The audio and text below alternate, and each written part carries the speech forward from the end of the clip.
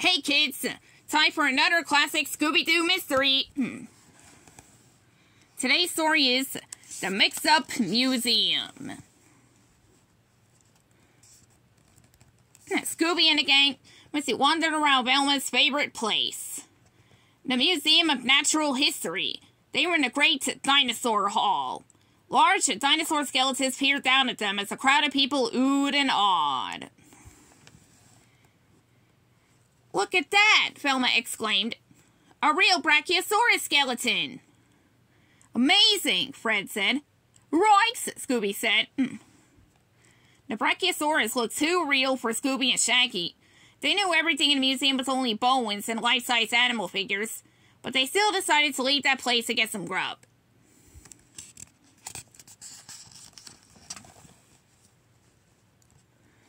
Now, Shaggy looked around. I found a security guard. "Like, where's the best place to chow down?" he asked. "The cafeteria is that way," the guard said. He waved his arm, see the points behind him, and knocked over a sign. "Oops, I have new glasses, and I'm still getting used to them. But I can lead you to the cafeteria. I have to go there to start closing the museum."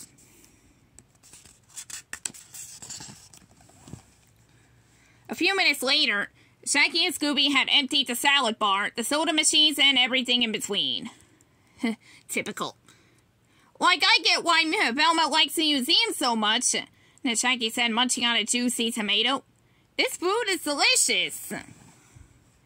But their feast was interrupted as the cafeteria lights began flickering. Then shouts started echoing around them. Something was happening. "Come on, Scoob," Shaggy said, dropping his fork. "Let's find our friends and get out of here!"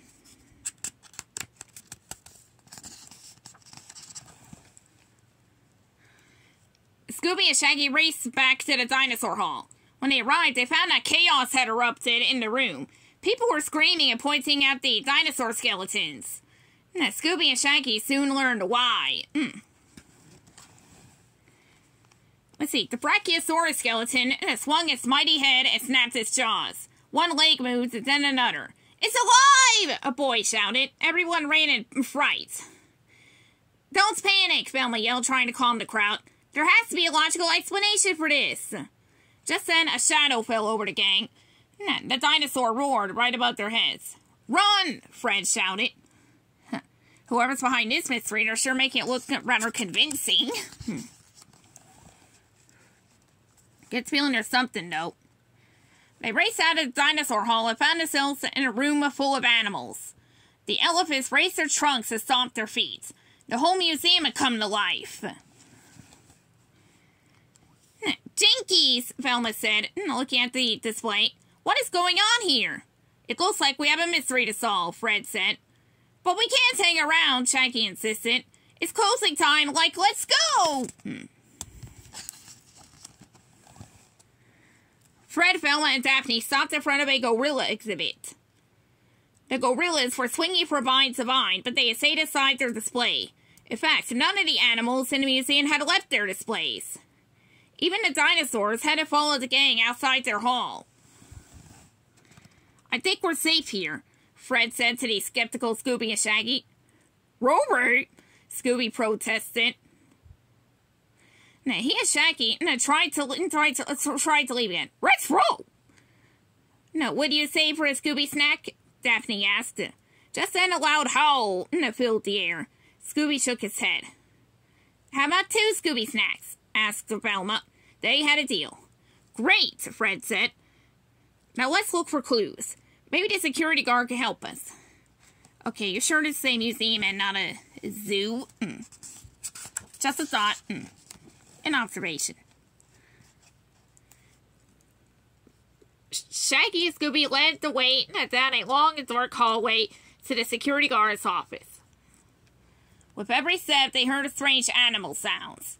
Then they heard a loud moan coming from behind a door with a "Keep Out" sign on it. "Zoinks, it's a scary jungle beast!" Shaggy yelped. He and Scooby tried to run away, but Fred, Velma, and Daphne pushed them toward the door.